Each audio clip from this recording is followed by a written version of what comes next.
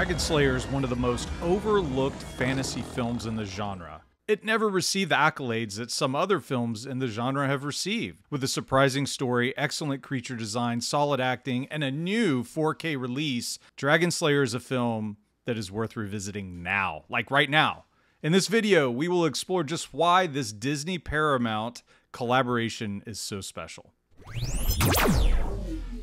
According to the American Film Institute, Walt Disney Productions and Paramount Pictures partnered to jointly finance and distribute two films, Popeye in 1980 and Dragonslayer. The deal marked the first time Disney partnered with another studio and was a result of the company's desire to expand their audience beyond the typical Disney crowd. There's a feeling of risk-taking with a movie like Dragonslayer. To be honest, it seems like that time is in some ways gone, at least for now. But with movies like The Black Hole and Tron, and in a weird way, Popeye 2, it felt like Disney was willing to take risks on different projects. But it was a risk that monetarily did not pay off right away. In fact, the December 1981 Rolling Stone listed Dragonslayer in its article titled Big Bucks, Big Losers, 24 films that bombed in 1981, noting that the film's budget was $18 million and its domestic rentals to date were $6 million. That figure changes a little bit, but still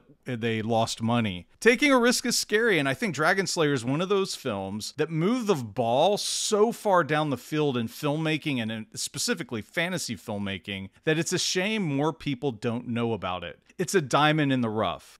The story of Dragonslayer is some ways simple and straightforward, and in other ways surprising and daring. The film is about a dragon named Vermithrax Pejorative, a 400-year-old dragon that is terrorizing the countryside. The only way to appease him is by having a lottery twice a year to select a virgin to be served up as dinner. To stop this menace, a woman named Valerian, who is pretending to be a boy to avoid this lottery, asks the wizard Ulrich, played by Sir Ralph Richardson, to stop the dragon. The story that ensues is delightful, dark, and even surprising. I saw Dragonslayer several times as a kid, but admittedly, I have not seen it in the last 25, 30 years. I loved revisiting this film.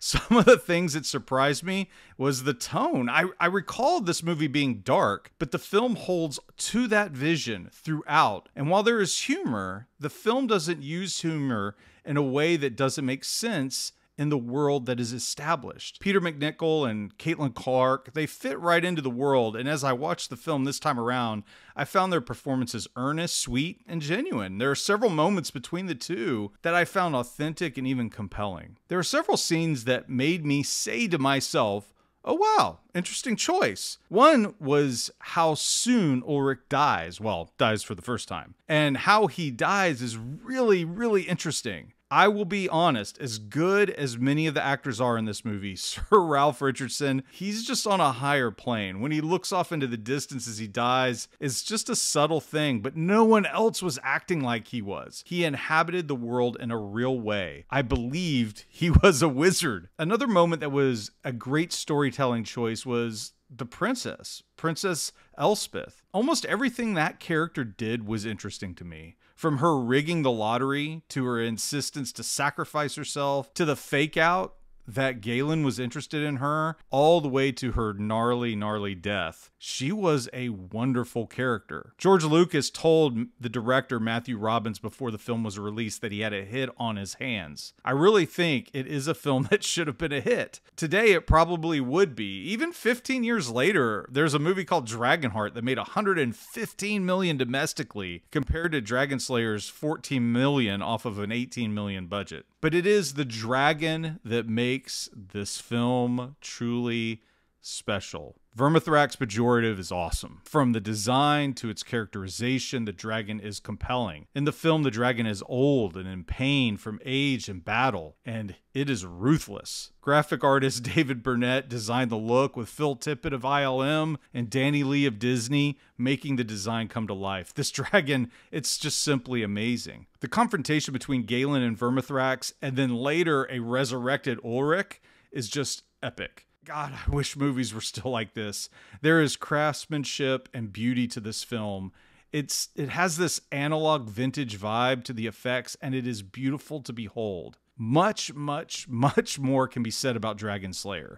It is available on 4K, and I could not recommend this movie more. It would be a great addition to your collection if you have one. The extras are all new on the 4K. What I enjoyed was the commentary track with the director and fan and filmmaker Guillermo del Toro.